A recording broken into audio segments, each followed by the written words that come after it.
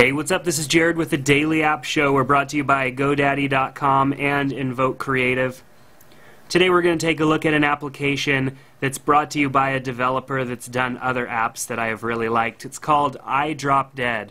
Now you can see the other applications that they've done are the Perfect Balance Inferno applications.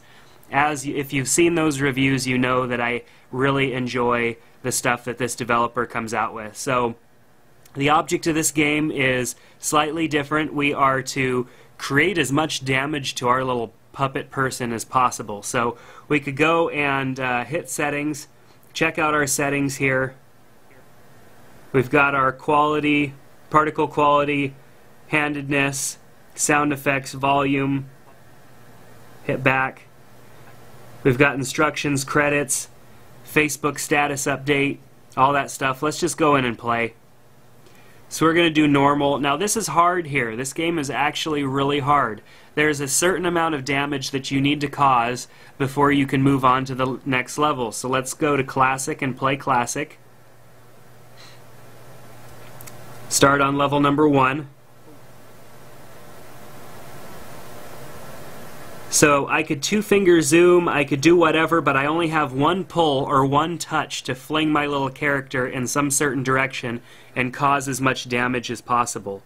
So I could zoom in or zoom out, and then I gotta bang my little character, and he's gotta go and just get as much damage as possible. You can see my score accumulating here. You can see my best score, which is much better than what I've already done. So after this, after he falls to his death and is no longer moving, you can kind of zoom in and see exactly what he's doing here. But chances are things may move around a little bit.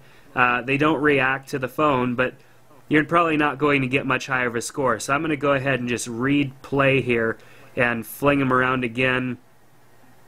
See if I can't get more damage than before. And we're done.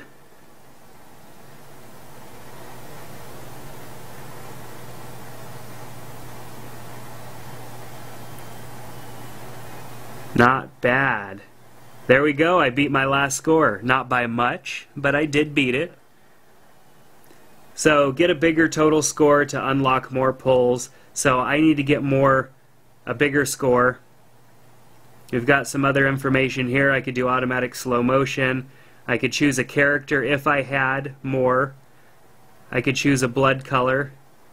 These are things that unlock additional features that unlock too as you create a higher score. I found that falling this way doesn't really get you as high of a score as the other way. I've yet to actually have him hit that wheel. Maybe let's try that.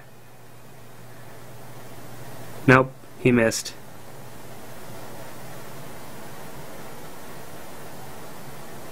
Nice. So this is kind of a fun game. It's very challenging to try and get a higher score. I mean, I think that I've kind of maxed out my ability there. I mean, gosh, look how close I got, but I still didn't beat my previous score. So, I don't know. It's fun. It's a challenging game, just causing damage to your little character here. Obviously, I'm not doing as good as I could be doing because I have not advanced yet, but this game's a lot of fun. So now I can see my target score there, the additional things that I get for his head coming off and the goals and all that stuff. I need to achieve a complete dismemberment so that I can move on to the next level. So you can see the next world opens. I am pretty far from reaching that, so I have a lot of practice. I may not even be doing it the best way possible, but that's okay. Looks like there are additional things that I could possibly reach here. Let's turn that off. Try him again. Lost his head, lost a leg. Arms are still attached, so obviously I've got some practicing to do, but this game is a blast, and I think that you should really try it, give it a chance, and even try the other games that I mentioned earlier that are from this developer because they're a lot of fun.